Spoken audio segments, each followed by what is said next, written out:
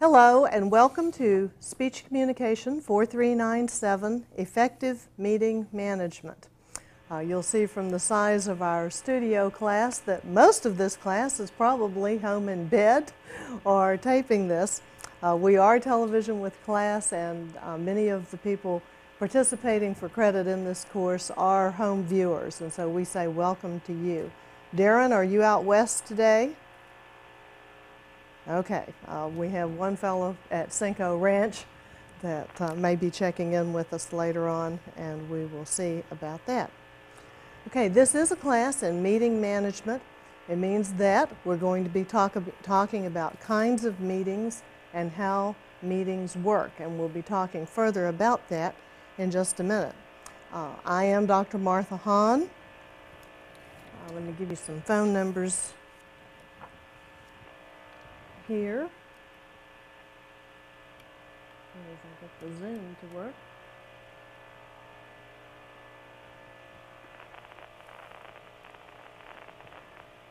Okay, my number is there.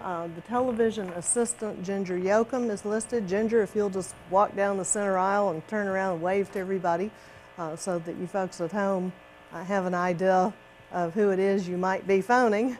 This is Ginger Yoakum. She worked, stand there a minute, let them get a good look at you. She worked a previous semester with us when we did the crisis communication class, and so she's an experienced person at this. She'll be happy to take your calls. Her home number is on your class syllabus. We chose not to broadcast that over 33 counties. The phone number, you can sit down now if you want to.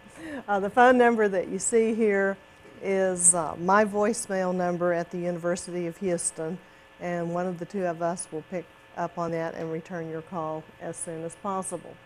I'm really slow at answering email, but in the event that you have a student account, and that is a free account that you can get through computer services on campus, my email address, and it's all lowercase letters, is com11f@pop.uh.edu.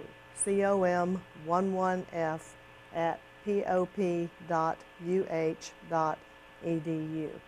And so if you want to send a message just to let me know you're out there, we'll make connection that way. There is not any homework or anything like that that has to be sent in over email. So if you are not an email person yet, that's okay. You'll be fine. Okay, the distance learning number I think is going to come up during the course of this broadcast, but if you have questions about registration, if you're not getting information when you think it should be arriving and so forth, then you can dial that number 395-2800 and you'll get a computerized menu with information on that. Okay, if someone were to hand you this gavel and say, you know, I'm going to be absent this afternoon from the committee meeting, could you just go in and chair the meeting for me and let me know what happens? Would you be okay doing that? Now, Nicole better be, because she's had parliamentary procedure and passed it with flying colors. If someone said, there's a civic club meeting a week from tomorrow, I've done the agenda, but I'm going to be absent, you're the vice president, can you chair that meeting for me? Would you be able to go in and do that? If someone came to you and said, we'd like to nominate you to be the state president of organization XYZ, will you run? Well, you'd probably have to say, what are the duties of that president, or make this a national association, whatever size you would like. Would you be able to preside at a state or regional or national convention? One of the things that's often involved in being elected to that kind of position involves the convention planning.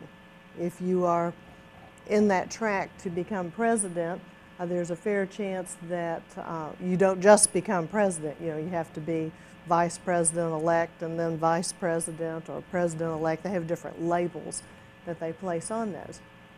But the job of the vice president or the president-elect very often is to plan the annual meeting, to plan the state or national convention.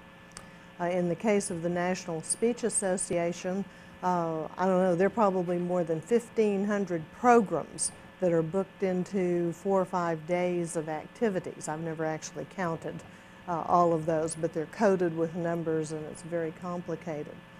So part of what we'll be looking at in here has to do with the kinds of meetings that exist, because I'm going to show you some data on surveys, from surveys in a little while, that show the kinds of meetings that Americans go to, the length of those meetings, the amount of money that they spend on those meetings.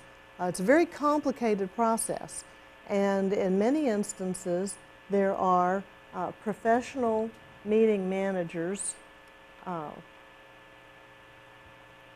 people who make a career out of managing meetings, and so we'll be looking at the roles in the course of the semester. We'll be looking at the roles that those people play and what they're doing in terms of a profession and getting ready for those kinds of meetings. So, you know, in your own head, ask, and as we get back to Robert's Rules of, or get to Robert's Rules of Order, which will be, we won't cover this whole book, but there's some very important sections in there that help you understand the differences between committee meetings and board meetings and annual meetings and regular meetings and seminars and conventions. There's a whole section in the back on conventions that, from a procedural standpoint, the types of committees that must be formed and that must meet in order for a convention to be legitimate, in order for business to be properly conducted. And we'll get to those kinds of things later on. You can check your syllabus if you're curious about specific dates. But the level of responsibility that you have varies a great deal between whether or not you're asked to chair a committee meeting of 5 or 7 people, or whether or not you're the president of a state association, or whether or not you're the professional meeting manager for a convention of 30 or 40,000 people. So we're going to be looking at this course from 2 perspectives as we look at effective meeting management. One perspective is if you're the person in charge of the meeting, if it's your job to chair the committee, to be the president, you know, what kinds of things do you have to do in order to get the agenda ready, to make sure people have the appropriate tasks delegated, those kinds of things. On the other side, as meetings become more frequent, we're going to see shortly that there are many organizations that have meeting planners, and you can make anywhere from $20,000 a year to over $100,000 a year if you've got enough experience and education and expertise going in as a professional meeting planner. Some people I know have gone into meeting planning kind of as a convention services approach to a career. One of our speech majors recently got her cards printed up and she's planning special events, and she kind of works with a particular clientele that she's developed.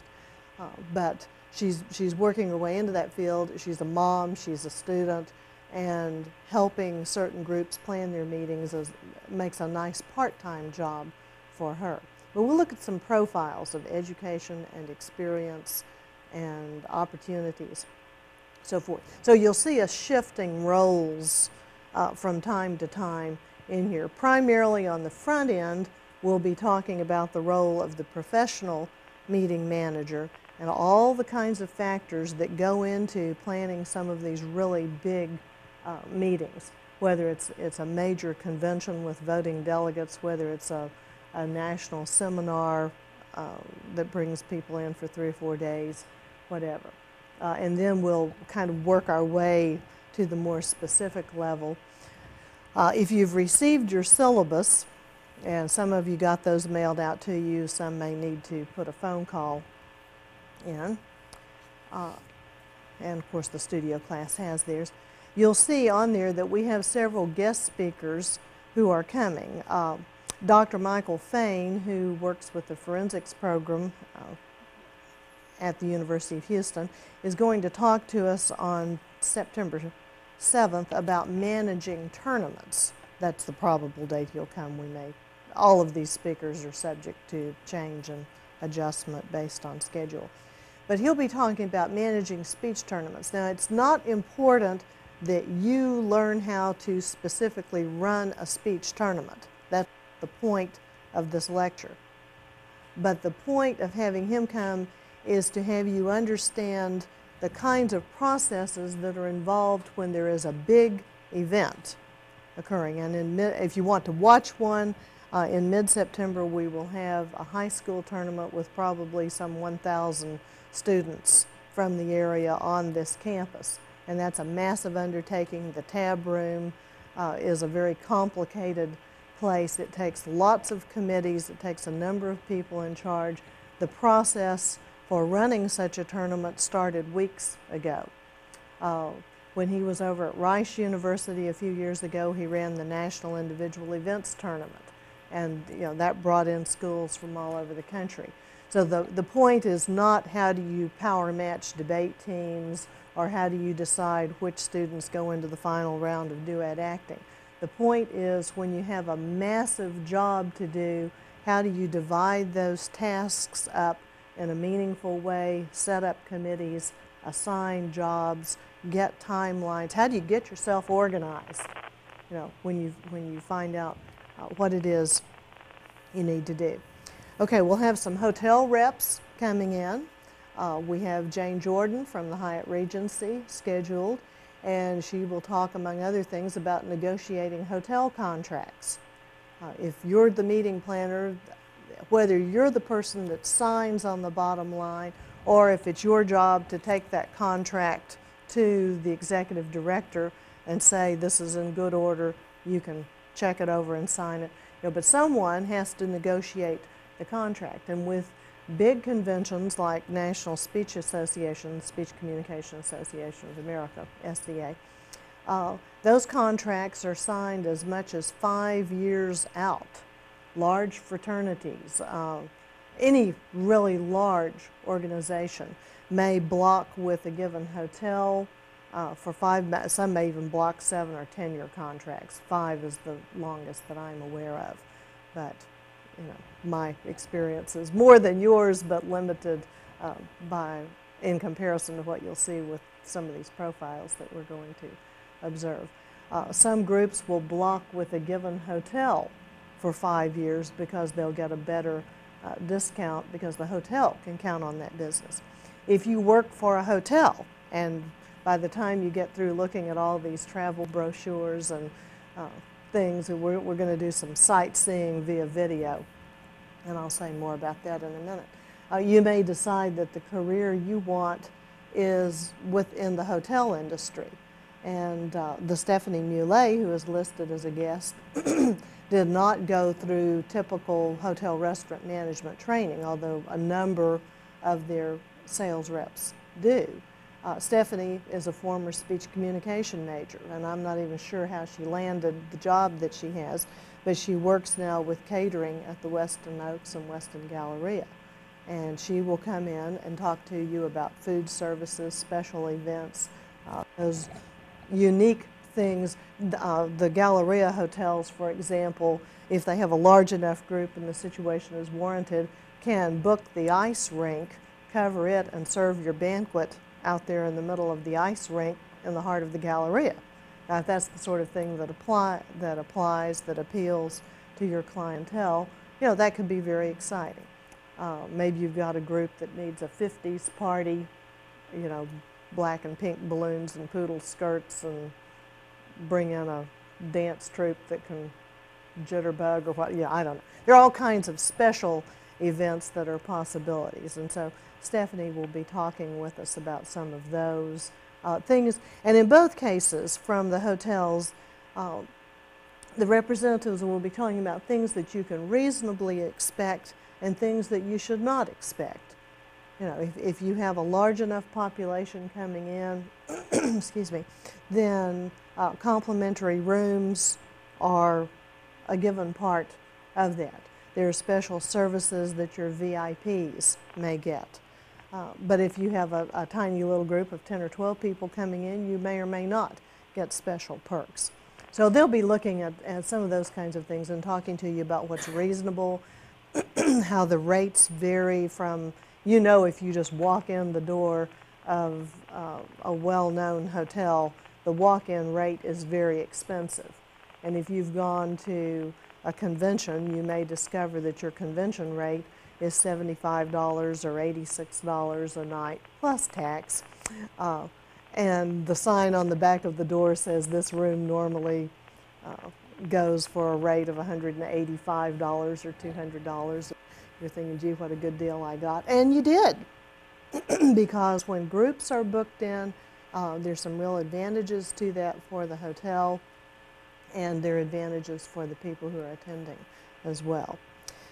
Then we'll get, we have a representative coming from the Houston Convention Bureau, and I'll save comments on that until later, but Dennis will share with you some things that the Bureau can do for you in terms of managing large meetings. Dr. Robin Williamson will be here talking about small group dynamics, and that's starting our transition over into a different phase. Kind of, you know, we're moving from the big broad perspective then into the smaller meetings about that time. Dr. Barry Brown is in the School of Communication here as our operations manager and has a number of meetings associated with that. He's also past president of an area civic organization, and he'll talk with you about some of the ramifications of those meetings, some of the problems that they ran into, just some of the dimensions of working with a smaller group. We have the mayor of West University scheduled, William Watson, Bill Watson Jr. will be here and talk to you about what it's like to be a mayor, what kind of problems and positive as well as negative dimensions, if there are any negative. I haven't been to any of his meetings. But anyway, we'll talk about the role of the mayor. There are different aspects and ramifications that are involved when you have volunteer organizations as compared to elected organizations, compared to groups of employees. You know, you just have different aspects to that. And we'll be looking next week at some organizational communication dimensions, information flow, some of the factors that work within organizations.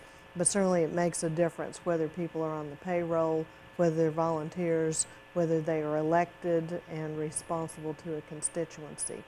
And that also affects the nature of some of the meetings that you have too, whether or not you're having conventions with elected delegates, whether you're having annual meetings with voluntary association and so forth. So those are some of the kinds of things that we'll be doing. Your syllabus will give you specific dates. There's some a couple of Saturday meetings that you need to come in for, and this is particularly applicable to you home viewers so that we can get you identified, and your ID will be checked that day so that we know that the name on the class roll does in fact match who you are and so forth. But more importantly, we want at least a couple of opportunities to get the whole group together to interface and get some direct communication taking place. So these are the kinds of meetings that we'll be looking at in the course of the semester, and what the different dimensions of those are. Now, if you're in charge of one of these meetings, some of the questions that you need to ask are, who will be attending that meeting? You know, is this a local meeting? Is this a civic club? Is this a state organization? Is this a national convention? Is this a seminar that has a national audience? Is this an international meeting? We won't do much with international, but we will allude to it from time to time and maybe touch on Canada and Mexico a little bit. I almost feel like Hawaii's international. Obviously it isn't, but it's far away, and so we'll have some information on that too. But who is attending this meeting? How long is it going to last? What will the participants do? What is the purpose of this meeting? Is it a committee meeting? Is it a board meeting? Is it an annual meeting? We'll talk about agendas on down the line where if you are the presiding officer, you're responsible for figuring out the specifics in terms of topics that will be going on for that day. And then we'll be looking at who is in charge of what. If you've got this state convention occurring, if it's time for the executive board meeting, if it's the annual or the monthly meeting of the board of directors, who is responsible for what? And we'll be talking about what the meeting planner does, whether you're the volunteer, whether you are an elected officer who inherited the job by virtue of your office, whether you're being paid big bucks to do this. What does the meeting planner do? That will, of course, vary according to the kind of meeting, the size of the meeting, and so forth. What does the presiding officer do? And those people are sometimes called chairman or president or any of a number of other labels. We'll spend less time on that, but we want, if someone hands you the gavel, I want you to know what you're supposed to do with it.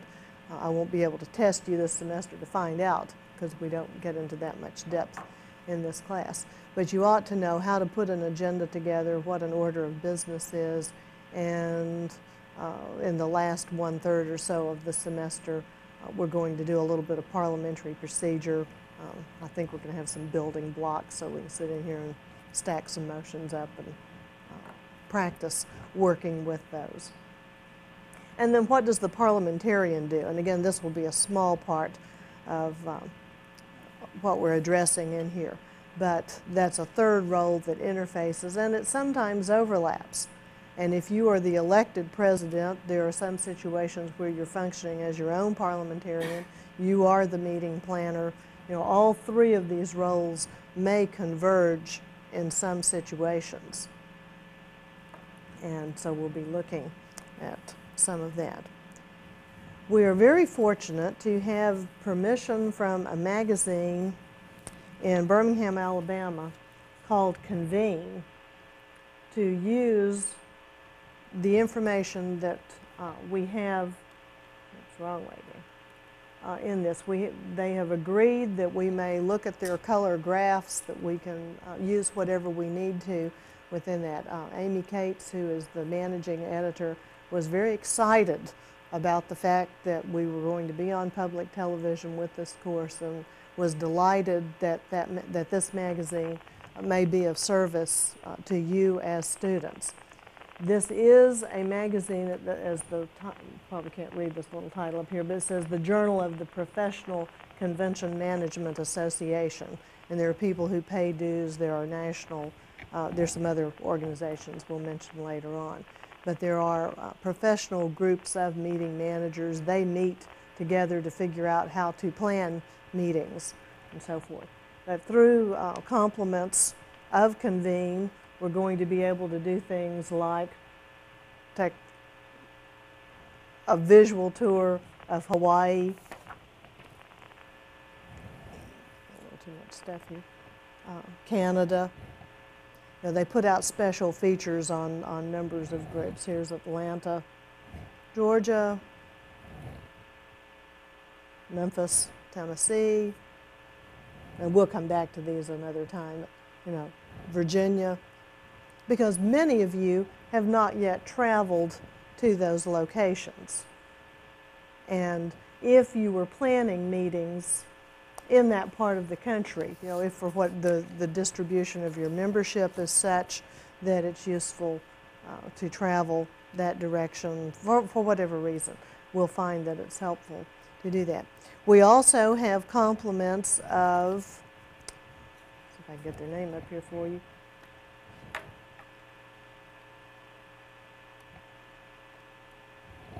audiovisual presentations in Fort Worth, Texas.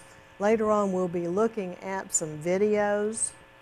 This particular one is on Dallas. They have a series called Where America Meets.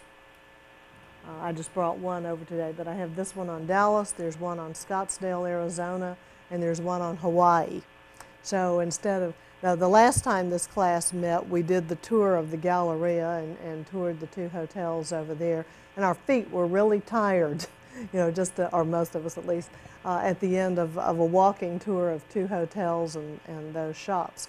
So this semester we're going to be able to sit back, and most of these tapes run about 20 minutes. We have about a 10-minute tape on Houston, and so we'll be able to tour via video airports, rental car facilities, and some wonderful hotels. You know, you'll just want to go out and volunteer to be a meeting manager for somebody so you can plan these wonderful trips and things before it's over with.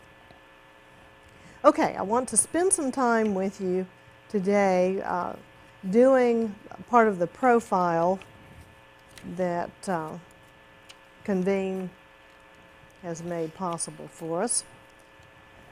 Looking at types of organizations, kinds of meetings, this will be clear as we get on into it. They had about 225 national organizations that responded. This is the first time we've used graphics out of magazines, so this may take a minute.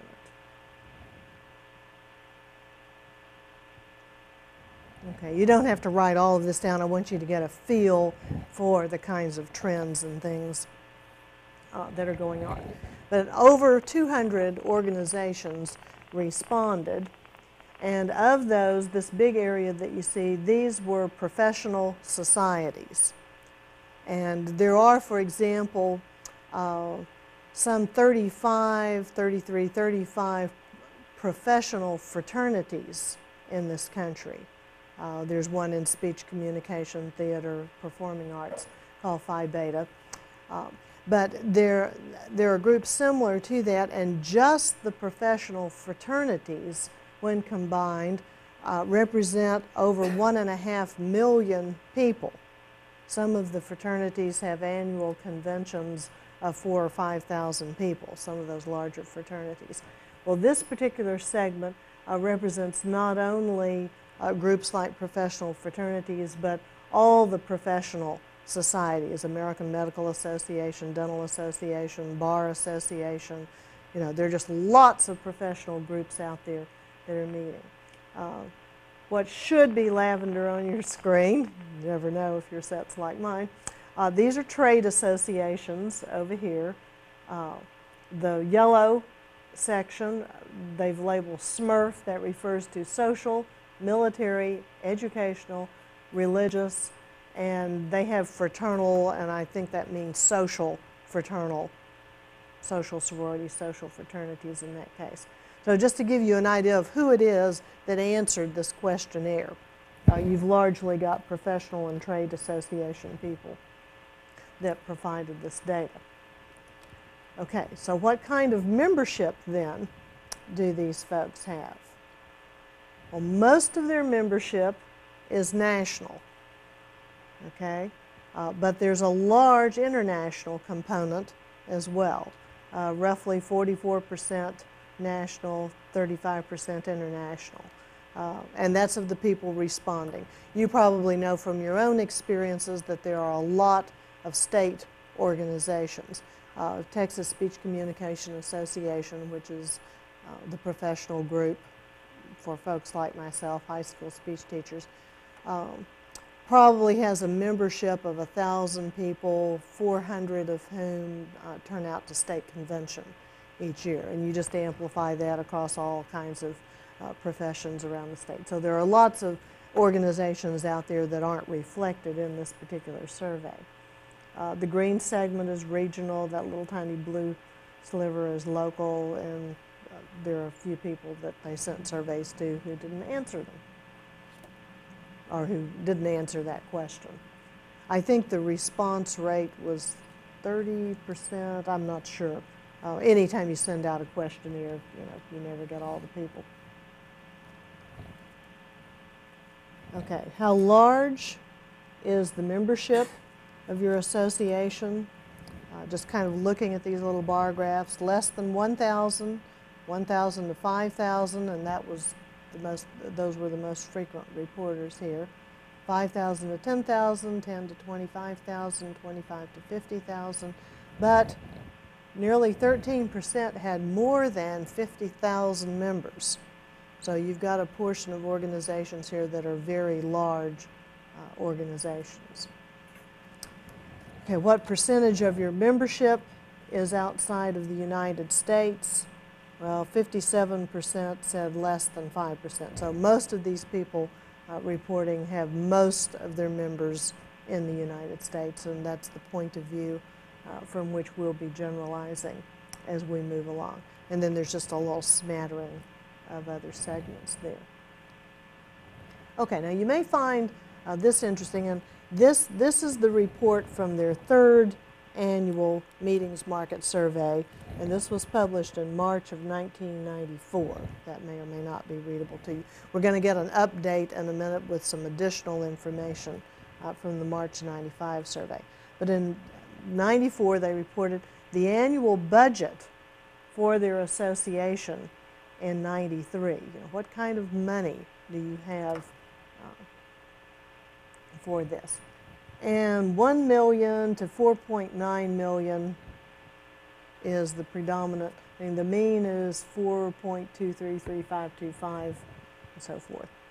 But there's a lot of money being invested in meetings, and you can just kind of get a feel for that. Okay, how many people do you think would be in a department helping plan these kinds of meetings? Well, the mean is 4.13. This yellow bar says 2 to 4. So in a few instances, you have, I guess that's 1.3% didn't have anybody planning them. So I'm not quite sure how they did that, if they just had an announcement that we will meet. Yeah, I'm not sure what that means.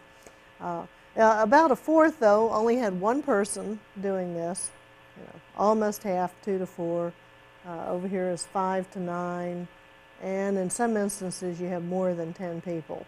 It came out 11.1%. But there are people out there doing these things in most instances. Okay, what kind of budget did they have in 93? How large? Here's the top of this. How large was your association's convention meeting budget in 93? And the mean came out $557,798. That's a lot of money for meetings, at least from our point of view on a university campus. Okay, you've got, just under 6% spending less than $50,000, about 7.5% spending $50,000 to $100,000, nearly 18% spending between $100,000 and $250,000. Another 17.7% over here in the $250,000 to $500,000, 17.7% in $250,000. Looks like a repeat there. I'm not sure what they did with that one. 30% spending more than $1 million with their convention meeting budget. And of course, these are the groups having lots of meetings, generally. Okay, how did the budget in 93 compare with 92? And we'll look at the 94 figures in a minute. Most of the people had an increase, so 51% had an increase. The lavender section shows no change. Some groups had a little bit of a decrease, and some didn't answer that question. And down here at the bottom, how did the projected 94 convention meeting budget compare with 93? And you've got a similar graph there. The fine lines between those are not important for what we're doing. Okay, where does an organization get its money? What's the principal source of your association's income? And of course, it'll vary some according to the type of group. But you can see up here, most associations get their money from dues. And of course, that is a function too that most of the people returning these questionnaires were professional and trade association groups. So you have a number of businesses that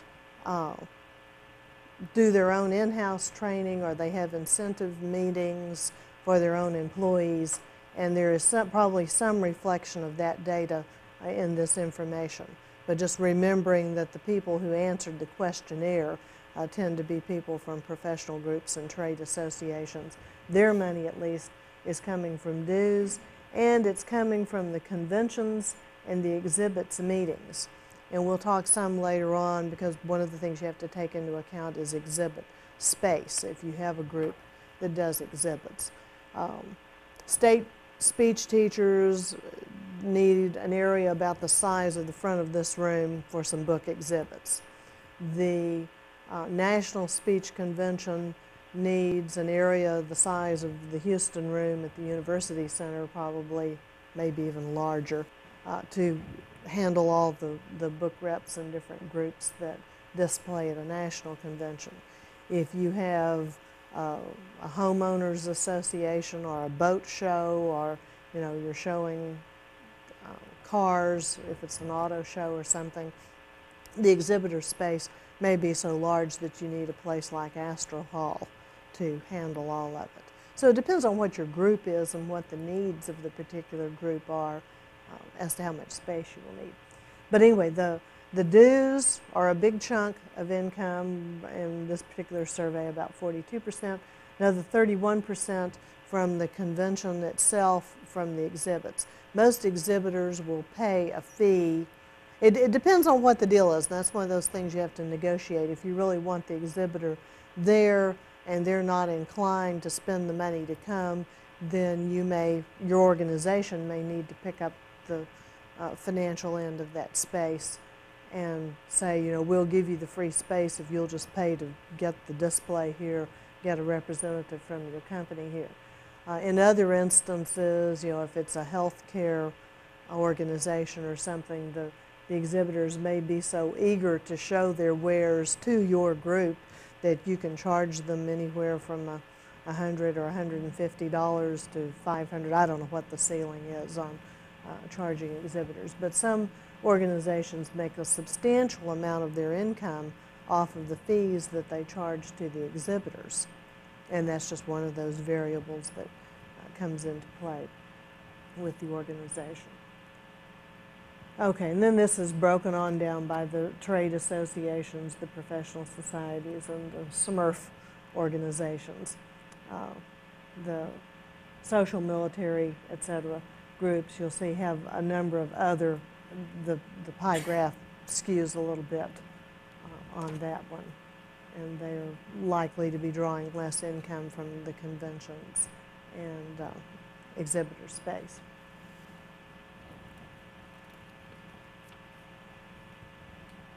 Okay, how many events with exhibits does your association sponsor each year?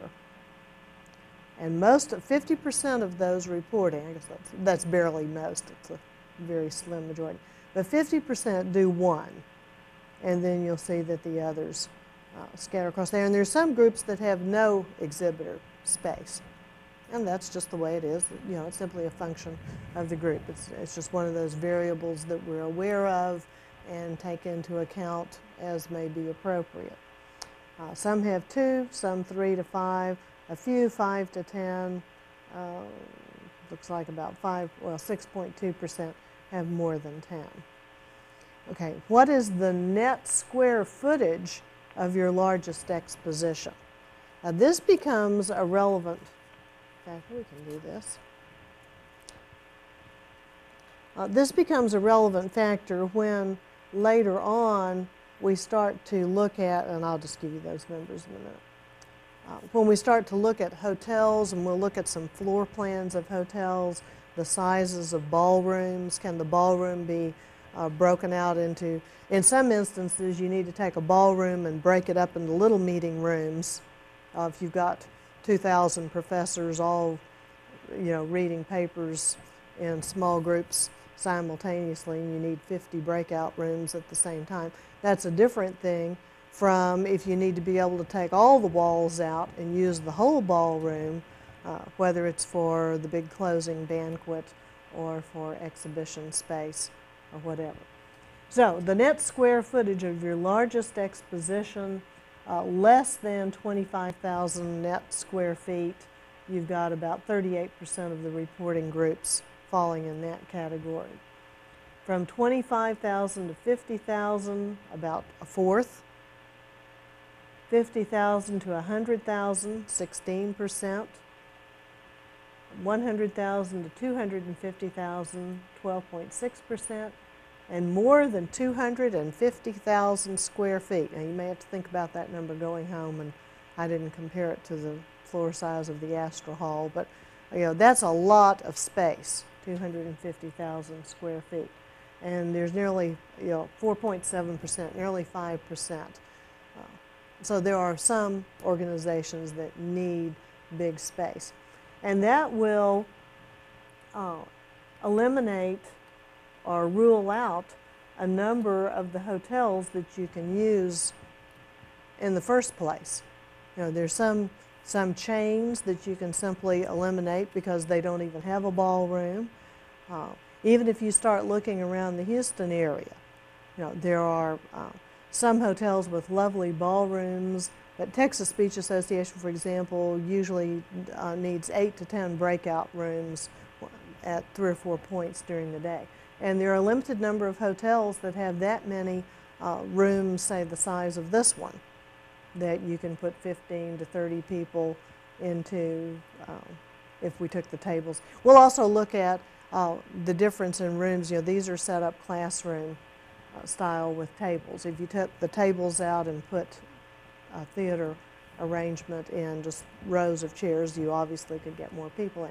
So when you start to look at some of the data on hotels, you'll see that you get different room capacities. How many people can you put in the room if they're just all standing up, milling around? How many people can you seat, theater style? How many people will fit in there in a classroom arrangement? How many people will fit if you put rounds of 8 or 10 for a banquet? And we would lose some more space in this room if we were to set it up banquet style. Okay, but we're on expositions. Right, now we'll move along a little bit here. How many individual exhibitors reserved space in your largest 1993 show?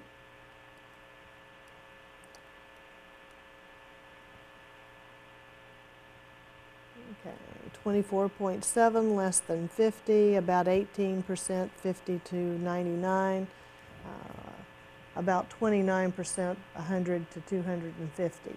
So, that's a hardy number of people. That involves a lot of communication in working with that. As the meeting planner, you may or may not be the person directly involved with that. It may be your job to simply make the space available, set up the procedure. It may be the executive secretary or some sort of assistant who actually takes the phone calls, books the people into the space, works out the specifics of collecting their money, having them fill out information forms about special needs, those kinds of things. Okay, some 15%, 250 to 499, about 10% have more than 500. And when you're getting 500 exhibitors on a location, you've got your hands full, probably with 100, many of us would have our hands full. So if you have more than a few, the odds are this is one of those areas that you need to delegate responsibility. You need some help. You may need a whole committee functioning in that area. But if you are the meeting planner, whether you're the professional and paid for it, or the vice president or president-elect who inherited it for the sake of glory, or whatever, or friendship, whatever it may be. You need to recognize the needs that you have and the responsibilities, and it's all part of that timeline and organizational development that you have in getting your tasks delineated. Okay, how did the number of exhibitors in 93 compare with 92? Most of them had some increase, but a big chunk had no change. A few dropped off. What's your projection for 94? Most of them said no change. Some expected an increase. At least you've got an optimistic group here who was not expecting decreases.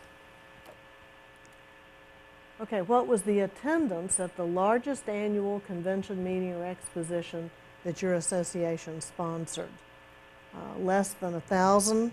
You've got a lot of state and regional and local organizations.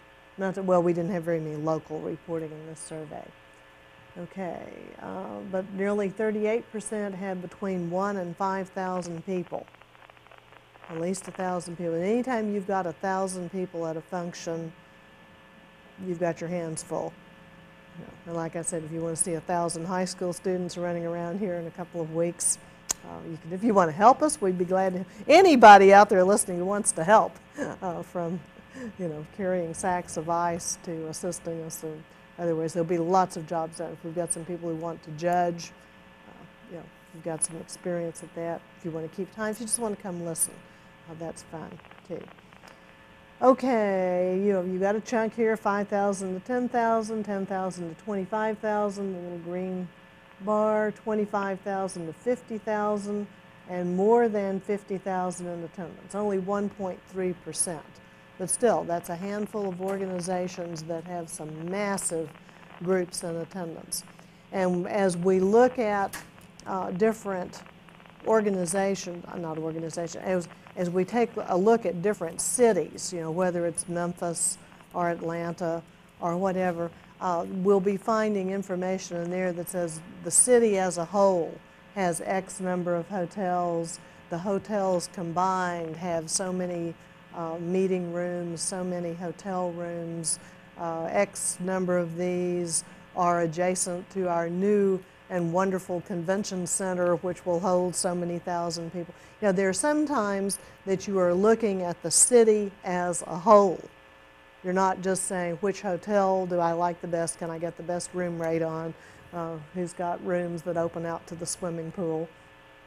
And that's sometimes a factor and all. But it depends on the size of the group. And sometimes you are not just doing site inspection by hotel property, but you're doing the inspection based on the city as a whole.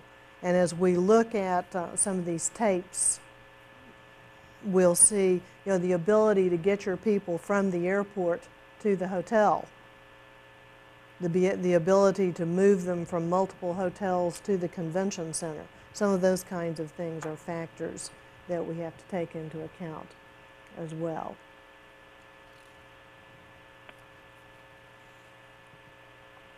Okay, revenues, this is kind of for fun, but for your largest event, what percentage of the revenue was generated by each of the following?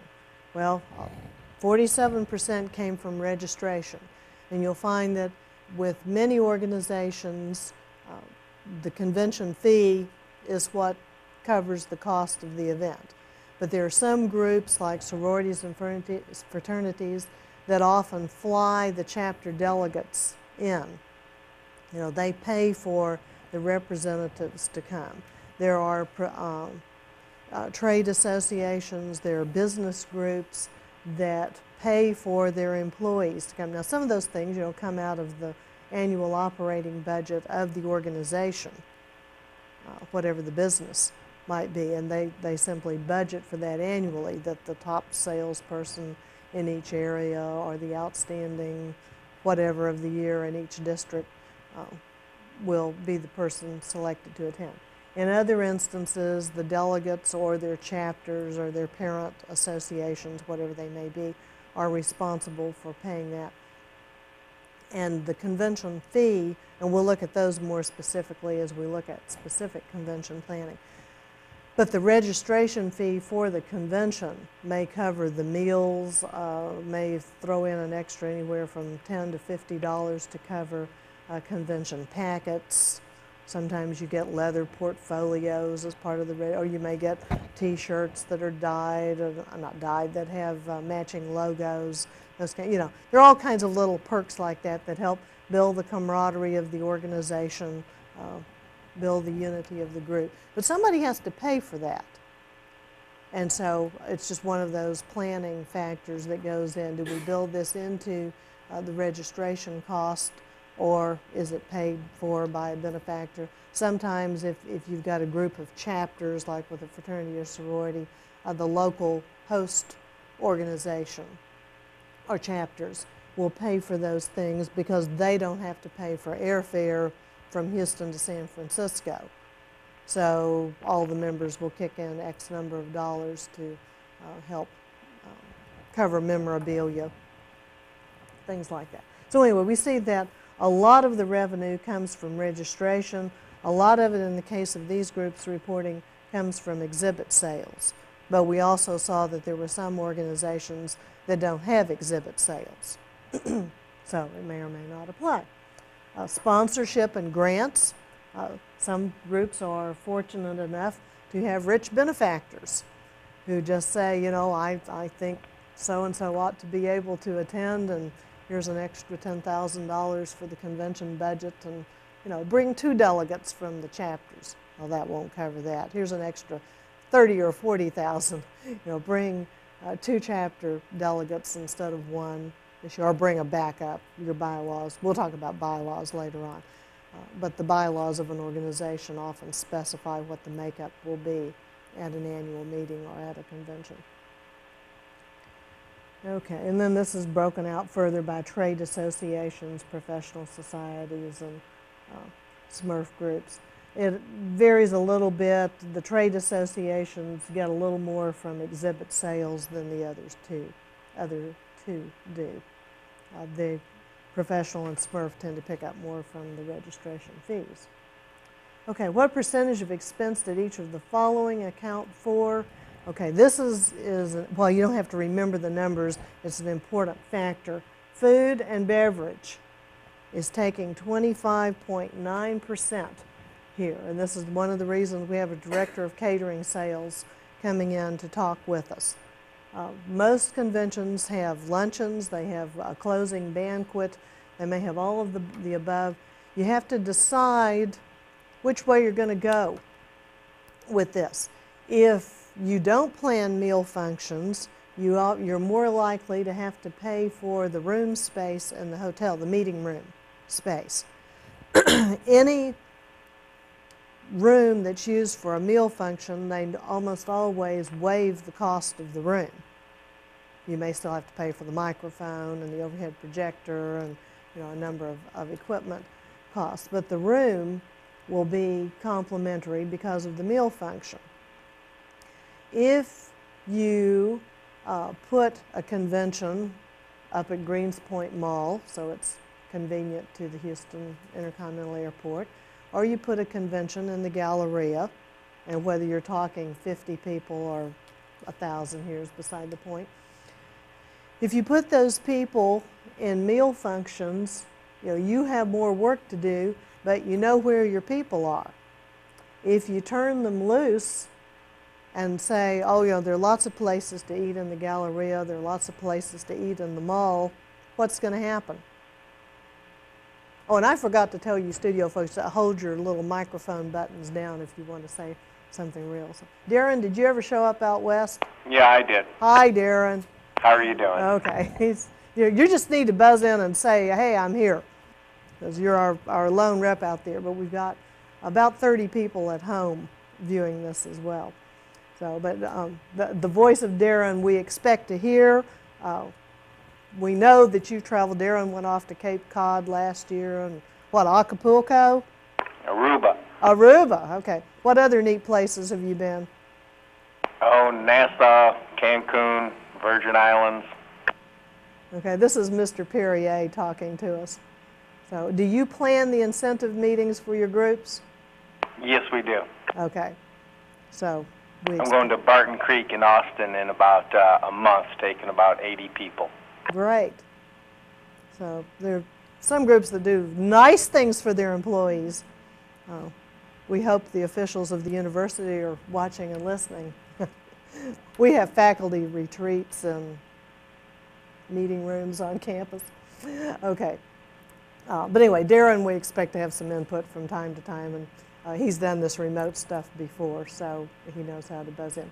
But those of you in the studio, if you will hold down your little microphone buttons when you talk, then Darren can hear you, and the people who are at home will have the benefit of your comments as well. Okay, but anyway, we're on this particular graph, which shows that a big chunk of the budget goes for food and beverage. Most groups, I think, have discovered that they need cash bars for alcohol because they can't afford what their delegates are capable of consuming. It also helps in moderation there. Okay, what else we got? Marketing and promotion takes about 12.5%. Speakers and entertainment, 10% or so. You know, that's going to vary by the group, but there's usually a president's reception, you know, an outgoing bash for whoever it is each year. Some officers are on a 1-year cycle, some 2 years, some 3. I don't think I'm aware of any presidents that are elected for longer than 3-year terms. Okay, audio visual, depending on the group. Speech Association, for example, needs a fair amount of audio visual. They play some tapes, just need that equipment. They may need overhead projectors and so forth. Some of your better hotels, and you can use that term loosely and fill in the blank for yourself. I don't want to get caught for bad-mouthing anybody here. But some hotels have overhead projectors and screens in the room to start with, and we'll make those complimentary for you. If you've been in hotels much, you may find the little wooden panels behind, you know, on one side of the room. You simply open those doors up, and we'll look at some of that later on. But there may be an erasable marker board back there, a screen that pulls down. Some of those amenities. Some of the groups that build themselves as conference centers, and we'll talk about those in the course of the semester too, are particularly geared for business meetings. And they may have more equipment amenities than other groups. But in other situations, you know, you may be paying for grand hotels that have massive chandeliers and ballrooms to die for, and those kinds of things create experiences that are different from your conservative get down to business kind of atmosphere. So part of what we'll be doing when we view the tapes is looking at the ambiance of different hotels. Most of you have had some nonverbal communication along the way somewhere, and are aware of how much the environment affects what's going on. You know, but do you want a hotel with a revolving restaurant on top? Do you want a hotel that the whole top floor is the restaurant? You know, I ate dinner on top of a Hilton in San Francisco with a view of the Golden Gate Bridge. That was fine. That was worth every dollar. I paid well for that meal, you know, but it was worth it because it's a memory that stands out in the midst of lots of convention papers, lots of busy work. You know. So we'll look at those kinds of factors as we start comparing types of hotels later on. Okay, audiovisual, decorator, laborer. Some groups decorate a lot, others don't. I don't even know what the group was, but I went into one hotel that had massive balloons in various colors, creating this glorious archway. You know, now they had to pay somebody for a lot of balloons and helium and labor. You'd have had to pay me to get up the ladder, you know, to string that stuff up. But it was wonderful. And, you know, sometimes you're doing big ice carvings or whatever. So anyway, decorations may be a factor. Staff, travel, and accommodations. Most groups pay for the officers, at least.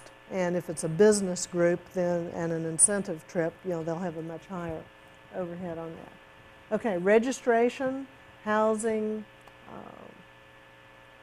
and then it's just called destination management. Sometimes you have to rent space, you have to rent copy machines. We'll get into those kinds of things more later on too, but there are various types of expenses that run with those. Okay, if you are spending money, okay, our basic question up here was the percentage of expenses that each of these accounted for. And then it's broken out further in shows of 100,000 to 250,000 square feet. We won't bog down in that. But the space rental is a biggie, food and beverage is large, decoration and labor. If you're doing exhibit booths, then you're going to need a lot of the pipe and curtain stuff so that you can tell one booth from another. You generally don't just tell people, okay, that's your corner and that's your space. If you've got 50 book exhibitors coming in, for example, they need some means of designating that. Depending on what the group is, some groups bring in their own hard backing and display boards and create a little cubby effect with all of their own stuff. We'll see more about that later on. Okay, small meetings. Let's shift our focus here for a minute. We've been talking about the really big stuff, but the little meetings continue. You know, and many of you are part of many meetings per week. So, how many small meetings did your association sponsor in 1993? Now, this doesn't just mean how many committee meetings did you go to in a given week, but these are actually little sponsored meetings that were organized, formally identified, announced, and so forth. Fewer than 5, about 22%, 5 to 9, 16%, 23%, 10 to 24, but more than 100, nearly 12%. So there's some groups with lots of organized meetings taking place. The next graph shows that that number is substantially up. The lavender group is no change, but 25% or so of those had an increase from 1992 to 1993. And looking at the little bottom pie graph, most of them said they didn't think they'd have a change from 93 to 94, but about 17% expected that number to go on up even further. Okay, now we're back to looking at kinds of meetings. Now, what were those small meetings? What percentage of your small meeting is represented by the following? Seminars, 28.5%. Committee meetings, 33.3%. Okay, so we'll be talking later on about what goes into a committee meeting, setting the agenda. The things that we have to say about parliamentary procedure are applicable to the conduct of those meetings. Some groups work very well with general consent. And, you know, if it's a small enough group, the smaller the group, the more likely you are to be able to sit around a conference table and work it out and work out your differences and finally arrive at some kind of either general consent or group consensus. The larger the group gets, and we saw that some of these meetings are very, very large, and the larger the group gets, the more likely you are to need a formal procedure. Surveys by National Association of Parliamentarians and American Institute of Parliamentarians suggest that between 85%, some surveys even say 93%, that up to 93% or so of the country relies on Robert's Rules of Order. So that's the one that we'll refer to in here. Some groups use Sturgis, there's Demeter, Kesey, Farwell. There are a number of other sources that are available that somewhere between 8, maybe even as much as 15% of the country use. You know, the surveys vary depending on who you send the questionnaires to. But for our purposes in here, just because most people use Robert, that's what we'll be referring to. In many instances, there's not a big difference between the parliamentary authorities. There's just some fine points. And if you ever need to give me a call to sort out some of that or clarify it, we can. Okay, the average attendance at association-sponsored seminars, more than 100 is over here on this blue bar, about 28%. Okay, and we won't break, you can see that they kind of distribute. The mean was 72.55. Okay, at training sessions, and for some reason, I don't know if the group's reporting didn't do very many training sessions, I'm not sure what happened. Over 58% of the people didn't answer that question. So my group would be, my guess would be that these groups were just not into training sessions, even though we know that there are many organizations that are busy with that. So you've got a pretty good distribution here. The training sessions that were held, the mean was 61.49. So a hardy group, but not a difficult to manage group. Okay, now this one you may find interesting, because, especially interesting, because we're going to be, I can get this on here, looking at types of properties and, like I said, talking to some representatives from hotels. So what types of facilities hosted the association's off-premise small meetings in '93? You know, many organizations hold their meeting in-house. They've got their own conference rooms. At the Texas Medical Center, for example, I know at MD Anderson there are some very nice meeting rooms. They're set up with big screens. Do a lot of their activity in-house. But for those groups that left the business site and went other places, where did they go? Well, the type of facilities, 43.6% used downtown hotels. Another substantial chunk used airport hotels. 17.6% is over here at resorts. The green piece of the pie represents suburban hotels, and then 4.7% represents conference centers. Want to venture any guesses as to why the distribution is that way?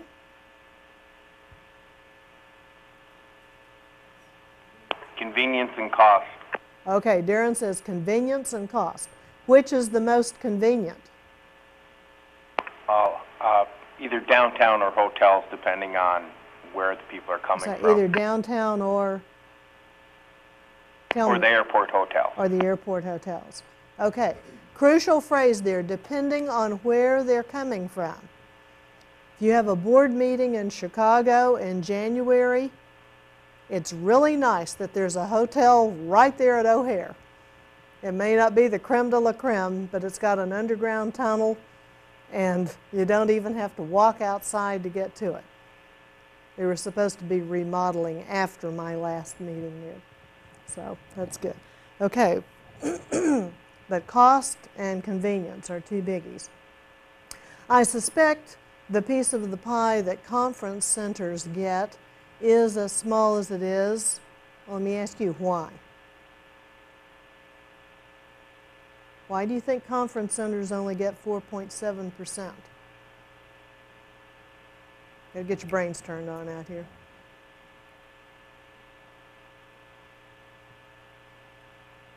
How many conference centers can you name? One? Which one? Okay, that's a convention center. Yeah, that's a convention center, and it's big. Can anybody name a conference center in Houston? You're about a block from one. Be brave. This is not a test. Yeah, the Hilton Hotel on campus has, yeah, some of you are not a block from it, but the studio class is sitting here a block from it. Yeah, the Hilton Hotel and Conference Center here on campus. Many of the conference centers are associated with university campuses, and they're small, and they're limited in number compared to the great hotel chains across the country. Many of them are doing nicely. They keep a regular business. They do what they do very well, but they are limited by size. And given the group that we have reporting here, that affects substantially who they are able to receive and accommodate. Okay? They may not, on the whole, they may not advertise as well as others because they have more limited budgets, more limited resources. Although we'll see as we peruse some of the pages of Convene magazine, there is an increasing amount of advertising taking place from conference centers. And there's some lovely places, you know, tucked away in the hills of Appalachia or the Rocky Mountains or whatever. And if you have a group that can afford to go there and so forth, they can be really nice. Okay, well, next question, and we're nearly through with this survey. What percentage of small meetings, oh, and I should have covered that one up. Let me get a guess from you. What percentage of small meetings are, and don't back your tape up and look, you folks at home. Okay, what percentage of small meetings are held in each calendar quarter? When do you have any gut feeling for when people are most likely to hold a meeting?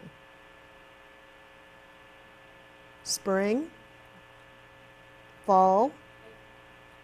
April, spring. Yeah, you're not holding your buttons down, which is why I'm repeating what you're saying. What do you guys think? Spring. Spring, and go with spring. Anybody want to be different? Darren, do your meetings occur at any particular time? Just spring and fall. You know, spring is to follow up on what the plan is, and then fall is, you know, basically what you're going to plan for the next year. Okay, so you do a lot of semi-annual stuff. Yes. Okay.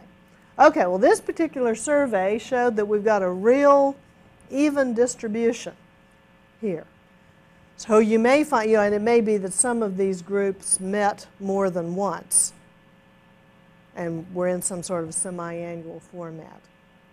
But you have to know the makeup of your organization, the needs of that particular group. What kinds of groups are likely to meet in the summer? You know, this is a range of 21.2% July through September, 24.9% January through March, 26.5% October through December, and those of you that said spring, if we count it as April, you win slightly, 27.4% April through June. Well, what kind of groups are you going to find meeting in the summer?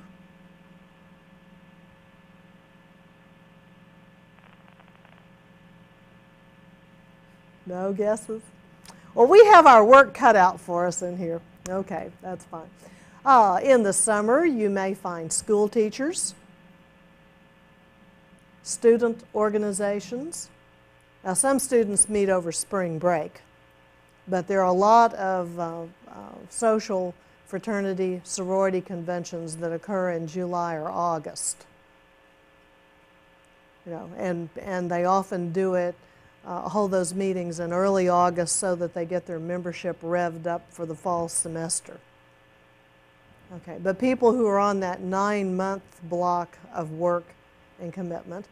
But there would be another population that meets in summer. And it's so obvious you're not thinking of it.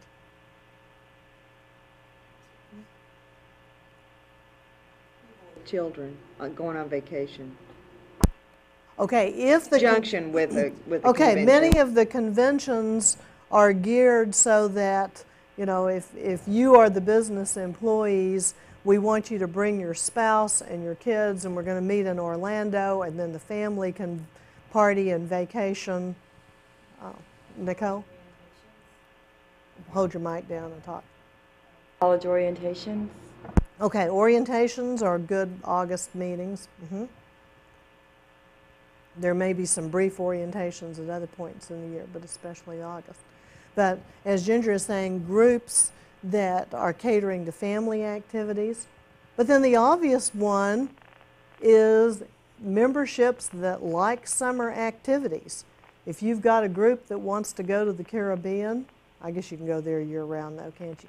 But you know, if you have a group that is into golf or beach activities, summer activities, whatever all that means to you, then they may pick summer months because those activities work better. You know, the reverse of that, there are winter meetings if you've got an organization that's really into skiing, winter sports activities, whatever. Some groups will go the opposite direction from where they normally function just to get a different geographical locale and so on. But the interest of the members, you know, why do people fly all the way to Hawaii for conventions?